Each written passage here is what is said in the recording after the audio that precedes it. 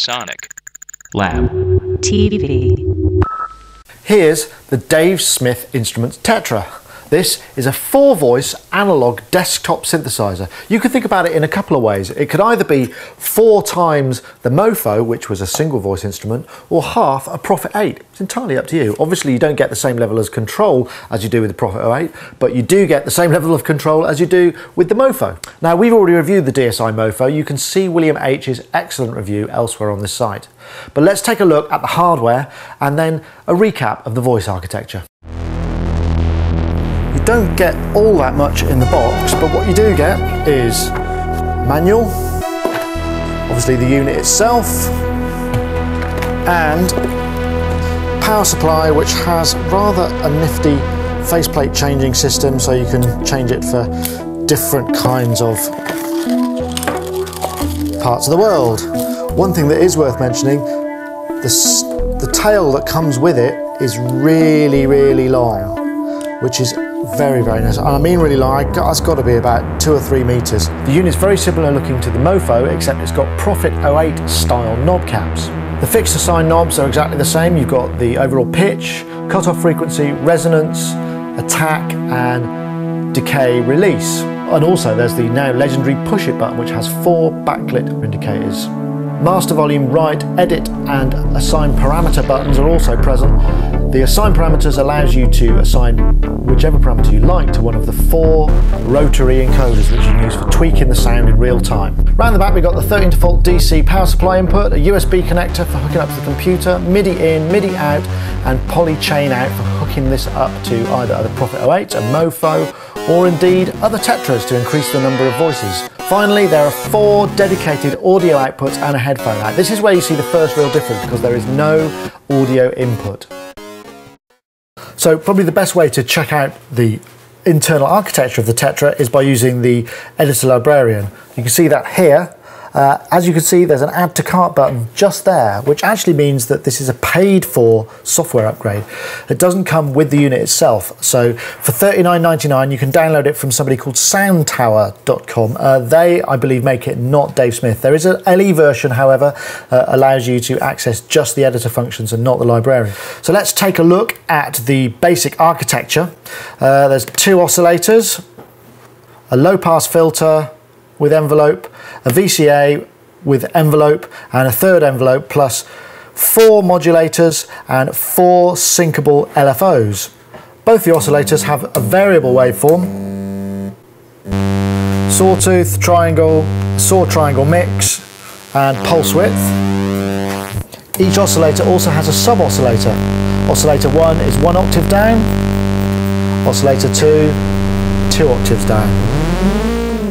The filter is a standard 2-pole, which can be switched to 4-pole mode, which means it will self-oscillate. It's based on the SEMS chip, or it is in fact a SEMS chip, which is a sort of old school analog integrated circuit chip, which you used to find in the sequential circuits 6-track, that kind of thing. There's also this interesting audio mod parameter, which modulates the 3CF frequency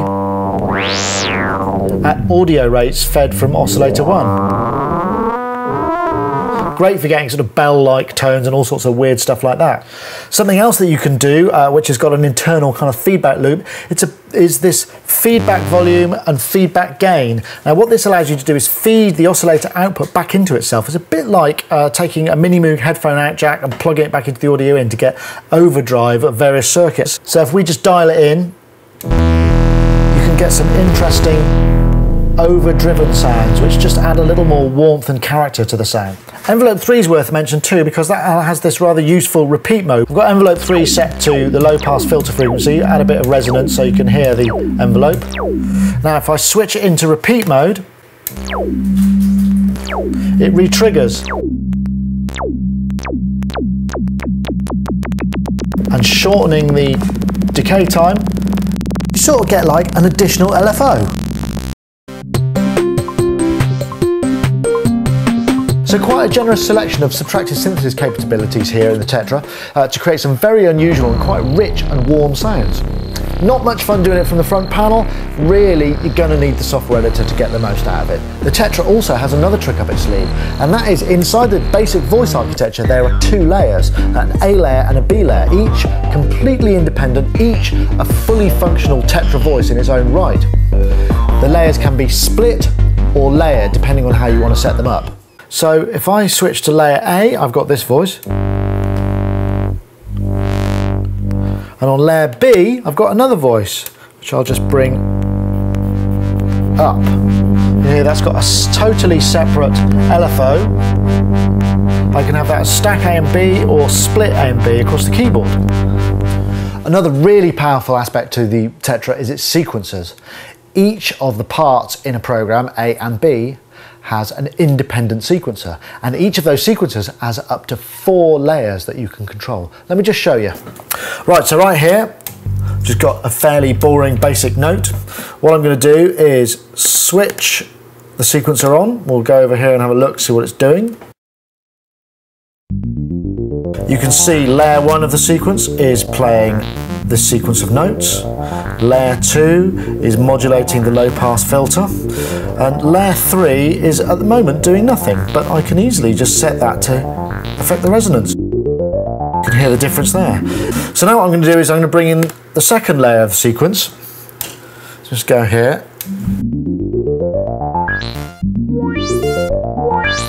So now I've got 2 sequences running independently, and this one can be,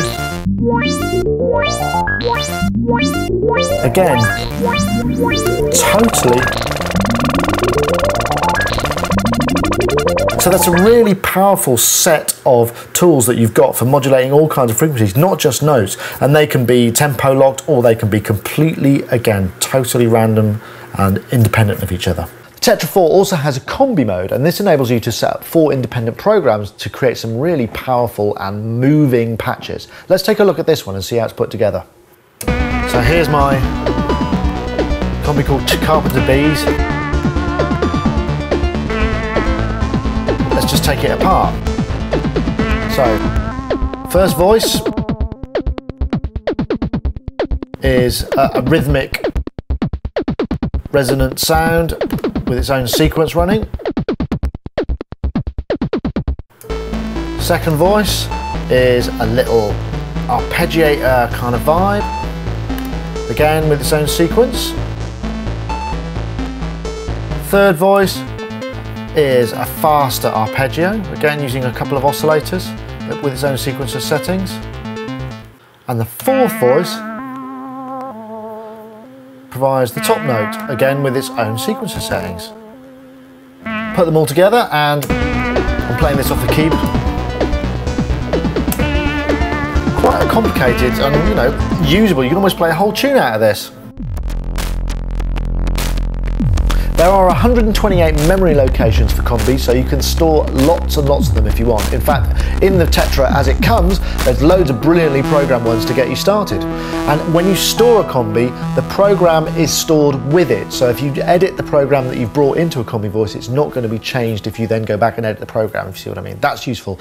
One of the mode of operation we should look at, which is multi-timbral mode. So I enable multi-mode by going to the MIDI settings. I can do this via the front panel or via the software editor. Global settings, and I switch multi-mode on. So what this actually does is it assigns each of the 4 parts their own MIDI channel, starting with the bass channel of the unit, going up in single channel steps. So now if I play this rather complicated combination, I play it from MIDI keyboard on one channel,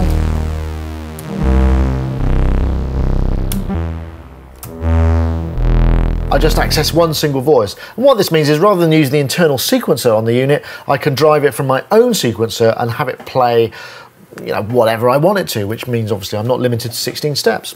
Quite useful for multi-timbral settings. I would have liked to have seen the possibility of assigning more voices to a single MIDI channel, so you could have, say, a monophonic voice on channel 1 and then 3 voices on channel 2 or whatever, but you can't do that. That's just the way it goes. Another limitation of multi-mode is when in multi-mode, these 4 assignable knobs have no effect on anything in the patch whatsoever, and the bottom 4, which are things like cutoff and resonance, they only affect the whole thing globally. So if you take the cutoff frequency down, it's the whole lot. The only way way to access individual parameters while in multi-mode is either via using an external channelized MIDI controller, or perhaps you can pre-program things into your sequencer so that they can play it on the required MIDI channels to access and tweak those individual parameters. On the whole, I enjoyed my time spent with the Dave Smith Tetra. I think it's got a certain sound that you just can't get anywhere else. On the downside, I think really the software editor and the communication with it was a little bit flaky. Sometimes it just wouldn't update parameters, sometimes it would flip in and out of multi-mode. It was not the most stable of editing experience, and that was a shame because I think the synthesizer itself is capable of some great stuff. The unit retails at $799 US, 549 UK pounds, and about 620 euros. It's shipping now, so you should be able to get it pretty much everywhere. So if you're after the Dave Smith sound and you want 4 voices, the Tetra should definitely be something you check out. However, I would be tempted maybe to hold out to see if there's a keyboard version so you can get your hands on all of those discrete parameters, because nothing beats a hands-on synth fest.